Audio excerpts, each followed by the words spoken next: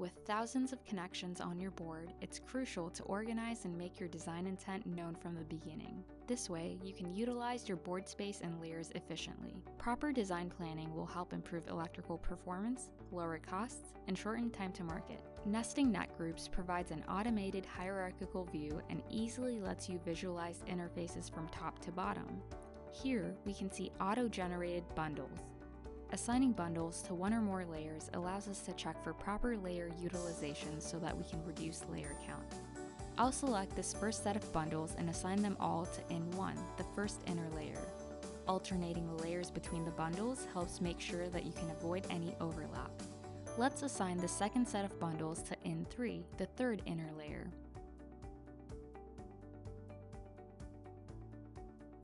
Easily convert bundles to flow plans to share your design intent with other engineers.